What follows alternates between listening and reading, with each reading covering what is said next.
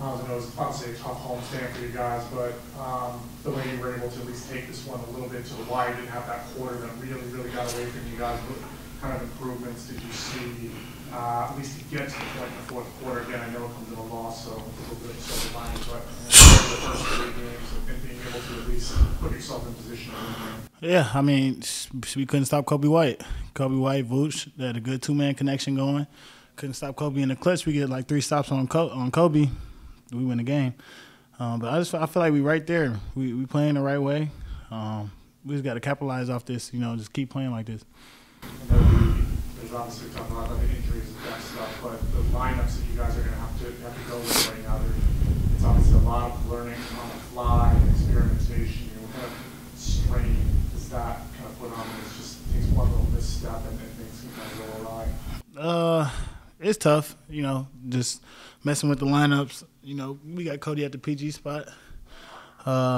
We just gotta, just continue to move the ball and just search out mismatches. You really don't need a true point guard for real.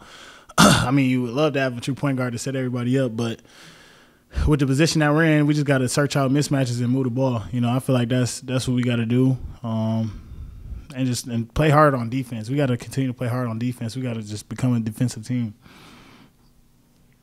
Cliff kind of touched on that, the stopping the ball in the fourth quarter, and it's not necessarily about talent, it's about technique and desire. I mean, how you as a group, being shorthanded right now the way you are, how do you guys internalize that message and try to make that? Just talking, just knowing that the next man got your help. I feel like we're not trusting each other enough on defense and not talking enough. That comes with some of us being young, but at the same time, we've been doing this all year, so there's no excuse. So we just got to come out, play defense, and just trust each other. So you feel you guys are right there. Mm-hmm. Does that make a loss like this that much tougher to swallow, knowing that it's a possession here, a possession there? Yeah, for sure. We're up 10, and then we going into the second half. We let them go on a little run and catch back up, get their rhythm. Third quarter, they came out firing. So we just gotta, like I said, it's just like 2 minutes, 3 minutes that we play like somewhat bad, and then teams take advantage of it. So I feel like we gotta, like I said, we're right there. We just gotta capitalize on that stuff. Kind of going off that a little bit, like you said, you're up 10, 49 laps, a couple fast breaks. You have the opportunity to go up 12, 14, but they don't really go the way going to happen to you. Can you just talk about that sequence a little more? Maybe what changed to kind of slow the ball down? Yeah, I mean, like I said, we just capitalize off that. We turn that 10 to a 15, turn 15 to a 20.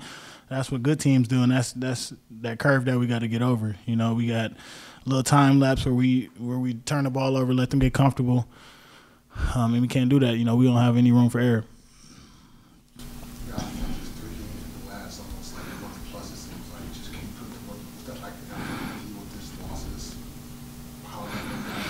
Yeah, I mean, it's hard, man. It's hard. Of course, everybody wants to win. Everybody on this team wants to win. And it's hard, man. We're learning. We're getting through it, but at the same time, I don't want to blame it on injuries, but it's hard when your main guy's not out there. But that's no excuse. Like I said, we've been dealing with injuries all year, and we got to find a way to get a win, man.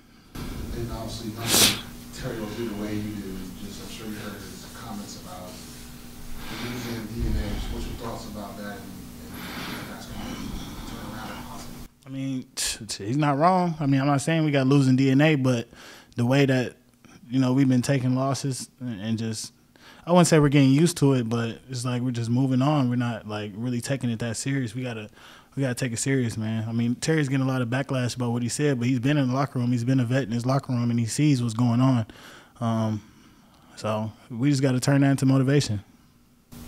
Miles, there's a clip going around from a couple games ago of you firing guys up on the bench and talking to them. Just what are you saying to those guys in performance?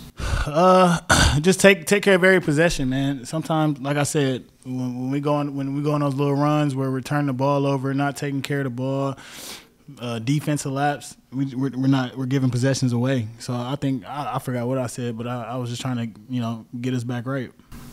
And we talked about it last week, but you've now officially surpassed your hometown hero, Glenn Rice, and 3-pointers. So just how does that feel? It feels great, man. Glenn Rice, like I said, Glenn Rice is a legend here. He did a lot, way more than I've done for this organization. So for me to pass him in threes and me not even being like a 3-point shooter, it feels great, man. So shout out to Glenn Rice, shout out to Flint.